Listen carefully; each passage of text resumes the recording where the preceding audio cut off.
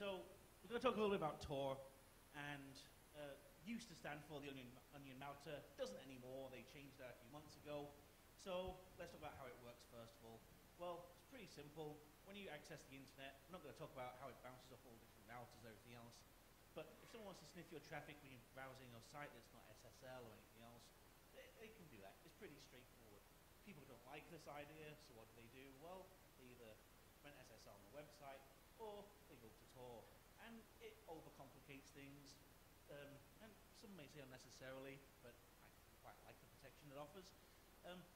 So what it does is that you get three what are called nodes. You get an entry node, you get a mid node, and you get an exit node. And anything that you can get after the exit node is going to be completely unencrypted, unless of course you go to SSL, but it encrypts everything back from that place. So anything like if you intercept traffic between the exit node and the site, you know what they're trying to get, but you don't know where that's going back to. So it's a bit of a problem. So there's also this other complicated issue of what's called the dark web, and people hate that term. I know people have already told me they hate that term when they found out what my talk was about. So the dark web has got these nice little things called dark websites where you don't actually come out of the TOR network. You don't actually come out of the TOR network in order to access information. These are web servers which are set up specifically so that they cannot be, the traffic cannot be intercepted. Fun times. The most common way that people will access TOR, well, there's actually two common ways. There's a boot disk you can use, but the most common way is to use the TBB, the TOR Browser Bundle. And that thing is locked up tight, okay? They bring out new versions every few weeks, and they fix and patch all kinds of stuff. They have, consists of a modified version of Firefox. It also has a couple of other extensions in there too. NoScript is one of particular note. And you think, well, that's fine. NoScript has a list of sites already that I can run scripts on, which is there by default. Not in TOR, because they've removed all of those. The only things you can see in a NoScript config file in this is a bunch of about : pages. Fun. So, because of this, the way it works, it caches nothing. Even if you took a live image of the drive, you still get nothing. What you can find is things like, a visit to the TOR website where they downloaded it, they ran it, and executed, installed, and then were able to continue to run it after that. So you see, we've listed a few here, different things you can look at.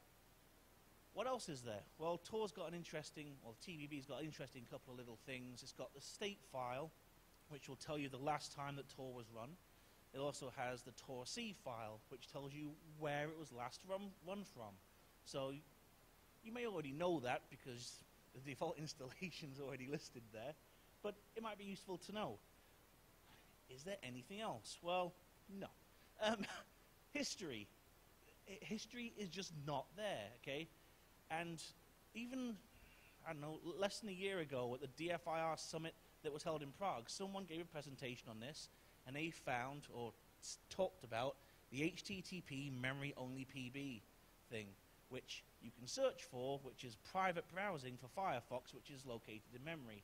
Doesn't exist anymore. It's not there, which is a huge problem, because that means that the only thing you can get from a computer, which is not currently being used, is very, very little. You know it was installed, you know it was used.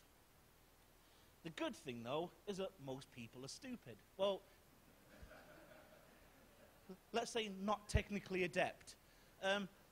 So if they think, oh, I'll run TOR, this is great, but wait a minute, I can't access Pornhub.